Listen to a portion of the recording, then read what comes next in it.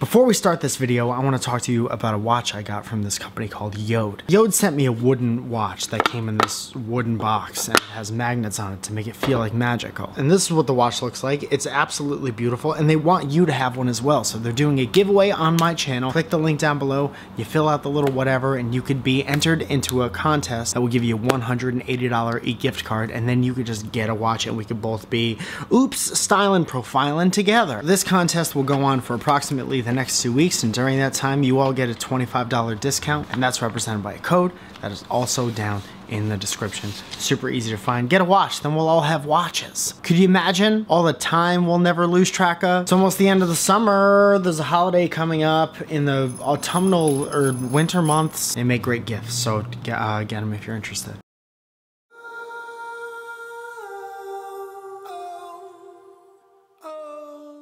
Hi Mike, I recently started watching your YouTube channel and it was kind of perfect because you do advice stuff. I don't really expect you to read this, but I just wanted to see if there's any advice that you can give me. Also, I watched you on SourceFed, but I never got around to your channel until recently, and you are one of the funniest people on the internet, so keep on doing that. Hey, thank you. Make a man feel good. So on to the problem. I dated this girl for a short time, something like a year ago, and even though it was short, it was great. I've had one of those before. I feel that way every time I have Oreos. We became really close really quickly and it didn't feel like I had to try to be anyone else around her. I fell really hard. Then things started to fizzle out and we ended up breaking up after only a few months. Fast forward to about a week ago, we haven't talked since the breakup, but Fast forward to about a week ago, we talked, what? Holy shit, man. Here's what it says. Fast forward to about a week ago, we hadn't talked since the breakup, but she recently, Fast forward to about a week ago, we hadn't talked since the breakup, but she recently mentioned that she may not want to be in a relationship, but instead try to be friends with benefits. I'm just so happy we got through the sentence. My immediate thought, man, now that's me, that's my fault. My immediate thought was yes, because I would love to have her in my life again, but I'm afraid that I'll catch feelings again and she won't want to even hook up anymore. Sorry for the run-on sentences.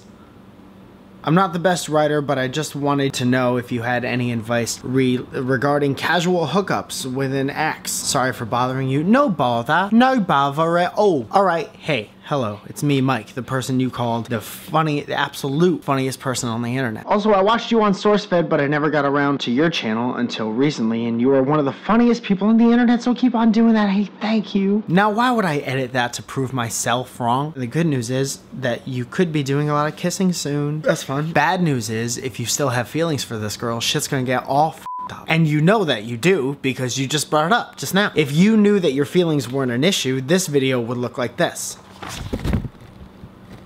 Because there would be no letter, because you would be kissing. Here's a broad, sweeping, general, correct, 100% true statement. Friends with benefits only works if both of the people in it want the exact same thing. That's it. No exceptions. If you both decide that you want cheesecake and you text each other drunk at 2:30 a.m. saying, come over for some cheesecake, and she brings the cheesecake and you bring chips and feelings, disaster. She's gonna be like, thanks for showing up. But also, what the f? Chips and Pringles and feels, Ruffles and regrets, Fritos and feelings. Netflix is not gonna happen anymore. You'll be a sad boy and you'll have greasy fingers until the fall. Autumnal grease fingers, that's you. And check this out, maybe not expecting this part, you're a young guy. You're gonna make a lot of mistakes in your life. Heartbreak is unavoidable, so do whatever the f you were gonna do anyway. If you're sitting there on your couch watching this video on your phone being like, but I know it's probably gonna suck, but how bad can it really get? Do it and find out, because that's exactly what you're gonna do anyway. I'm just saying, if you'd like less of a headache this summer, make sure you're both on the same page, or it has a pretty good chance